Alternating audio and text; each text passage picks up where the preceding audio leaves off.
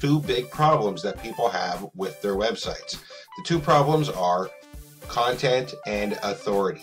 Generally speaking, people don't have good quality content for their website. And even if they do have good quality content, they don't have the authority. In order to get clicks, you have to have authority. The user has to be able to trust you, and they have to believe that what you're saying is good information. If they don't trust you and they don't believe in you, they're not going to click and you're not going to get any sales. Jacker is designed to solve both of those problems and also use social media to be able to get traffic to your site as well. Go over to google.com and I'm going to search for articles and websites that are related to how to lose weight.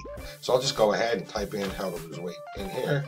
And after doing a little bit of searching, I found this article that I really like. It's by health.com. So now you can see what the Jack does. So it actually loads up the health.com website with the article that I want, but it has this cool bar on the top of it that has my call to action text on it, which is also clickable and which will send people over to any URL I want. Now this bar will always stay in view, so if they try to scroll and read the article, it doesn't go away. Now this looks like health.com, but if you look up here, you can actually see it's my testing blog.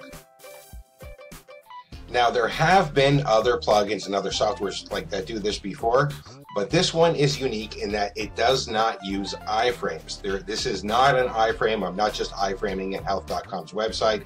This is actually putting the content on your website. It's not making a copy of the content because it couldn't do that. If it was making a copy of it, it would be copyright infringement. What it's actually doing is asking health.com for the content on the fly and then simply displaying the content that health.com responds with. This means that your article is always going to be updated too, because if they update their article, you will always get the latest version since it's asking for the content on the fly.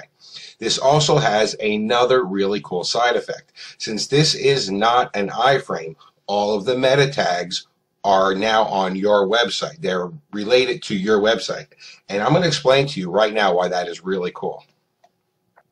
All right, so here we are on Facebook, and as we said before, the second thing that people need is to be able to get traffic. I mean, that right there is going to give you the content, and that's going to give you a little bit of authority because it's showing health.com stuff, but you need to be able to get traffic to your site in the first place. And if you don't, there's no sense in even having that. Nobody's going to see it.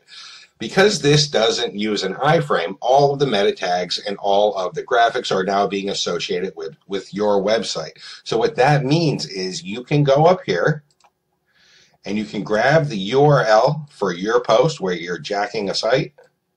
I'll just grab that up here.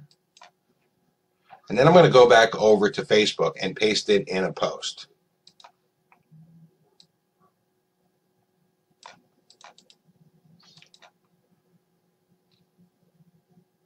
And you can see Facebook is now pulling all the graphics, all the content from my website as if it was coming from health.com.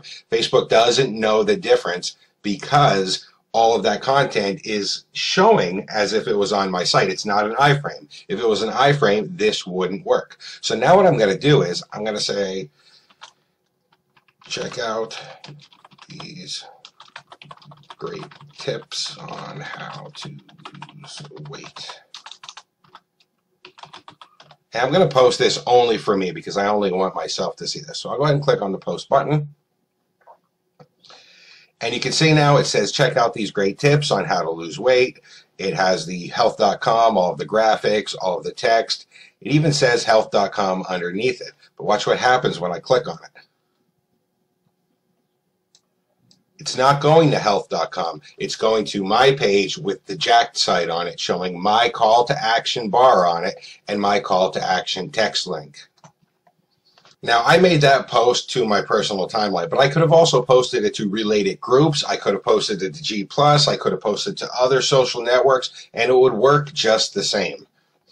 So now, in order to get traffic to my site, all I have to do is find niche-related articles, jack them, post them to Facebook or to the other social networks, and in order to get clicks to my CPA offers, I can put this really cool banner above with my call to action text, which is clickable. This is going to give me authority, and this is going to give me content, And it's going to make it very easy for me to get traffic because all I have to do is post links to the social networks. It's actually going to be good traffic as well because it's not like spammy, like, hey, check out my offer traffic.